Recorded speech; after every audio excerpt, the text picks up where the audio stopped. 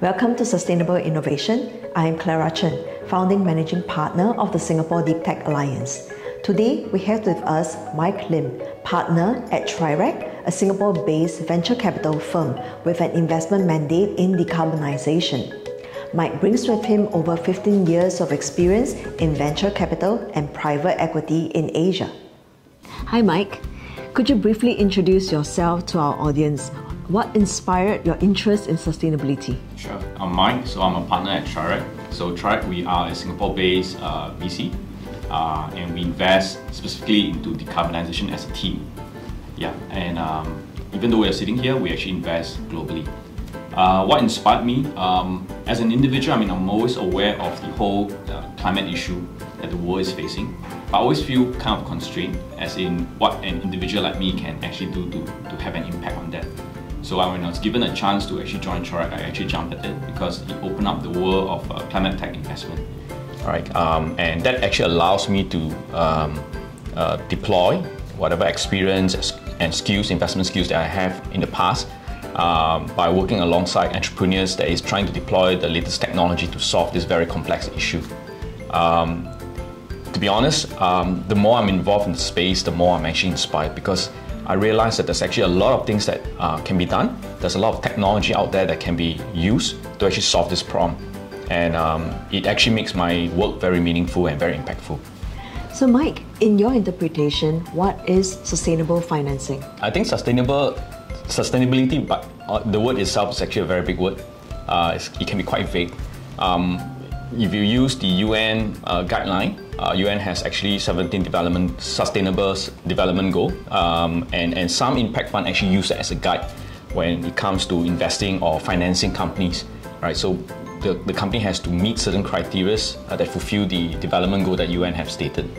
And then obviously there's also the ESG funds. The ESG funds basically have their own set of ESG metrics which guide them in their investment or financing mandate. But most of the ESG funds actually focus more on the public market rather than the private market itself. At TRIREC, actually, we think that both sustainability and ESG is still a very, very big word. It doesn't provide enough clarity. Therefore, that's the reason why we are very focused on decarbonisation itself. Why decarbonisation? Because it's something that we think that is measurable, and the end state is very clear. It's the resolving the climate issue itself. Right, so for us, we are investing in companies that have a positive impact eventually to resolve the climate issues that we are facing right now. It seems like we need to be very measurable in these approaches. Yep. So can I find out what is TRIREC's approach to investing in these projects that positively impact the world? Okay, sure. So always start with the word decarbonisation, and when we talk about decarbonisation, basically we're talking about greenhouse gas. And we're talking about three key things about greenhouse gas. We're talking about avoidance, sequestration, or reduction. Right. So the company that we invest in, the technology that we invest in, has to actually fulfill at least one of this. All right. And if you look at greenhouse gas, basically there are 5 key verticals or sectors that's emitting a lot of this greenhouse gas, namely the energy sectors, mobility transportation sectors, food and agri sectors, building, and last one will be industry manufacturing. So these are the 5 key verticals that's emitting a lot of greenhouse gas at this current moment. What we do at TRIREC is that we will actually deep dive into each of these verticals and do what we call a value chain scan, all right, and try to find opportunity for us to actually invest in, all right, from a risk reward perspective as well as from an impact perspective to resolve the climate issue. All right, and once we've done that, we actually form a thesis around it. And we use that thesis to actually go out and do another round of scan for companies, founders, technology that we think would actually match back to the thesis that we have formulated. And obviously we would regularly update the thesis because it's a very fluid situation right now. So things have been changing, the problem is changing, technology has also constantly been evolving. Yeah, so that's generally the general approach that we take when we look at the space itself. So on that note, you mentioned that technology is constantly evolving. So besides technology, why do you think there's an interest in the markets in investing in climate tech and sustainability solutions? Okay. From my observation, the inflection point when it comes to sustainability investment or climate tech investment actually started towards the tail end of 2019, which actually coincide with COVID. So if I'm to guess, I think the pandemic do have an impact in terms of stirring up the interest in this space itself. I think the world start to realize that the earth that we're living in is actually very fragile, and the consequence of us not resolving this very critical problem can be quite dire. So, and along with that, I think there's a pause due to the lockdowns, etc. during the pandemic, and I think that's give everyone a chance to actually take a step back and think, what are the things, what's the priority out there.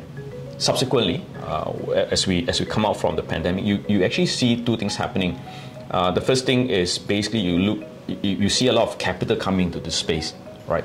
Whether it's from the public space, which is the government, or the private space, right? There's a lot more interest coming into this space, right? And that is kind of like confluence with the more interest from entrepreneurs themselves, right?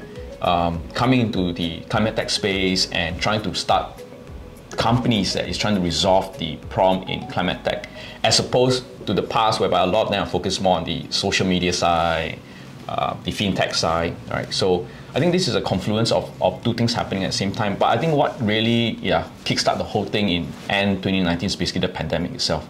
Yeah, that's a very interesting point. I think since the end of 2019, when COVID started, we all realized the easy problems have all been solved.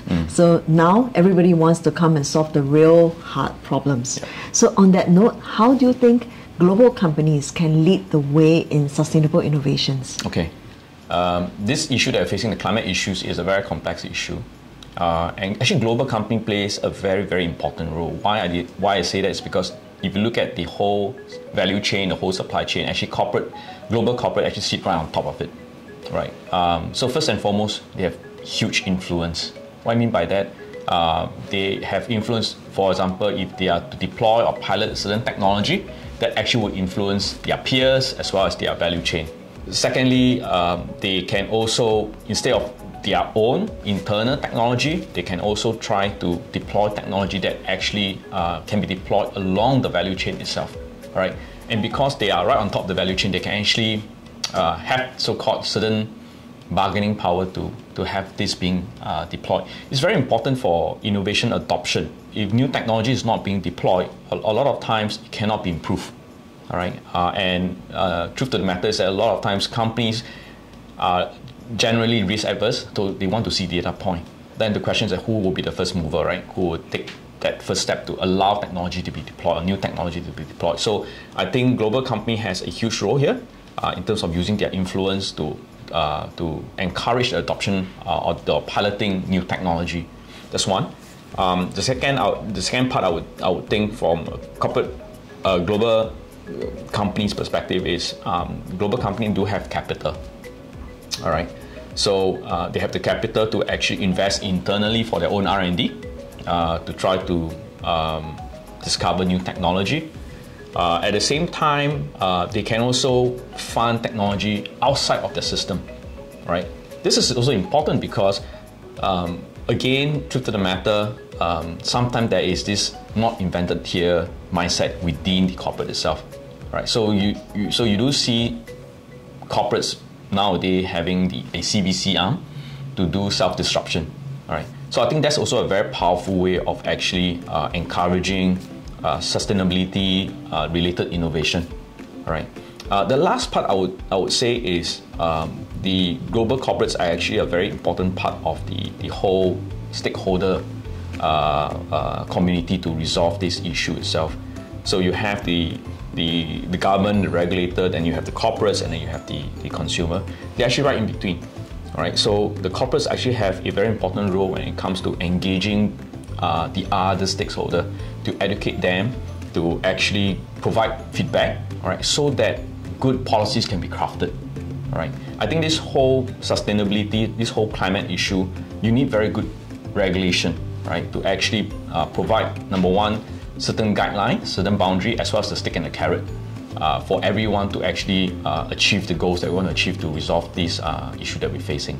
Great. No, I think that's a very important point. And as the Alliance, we hope to also bring together the public and private sectors to really derive meaningful outcomes. Thank you. Thanks.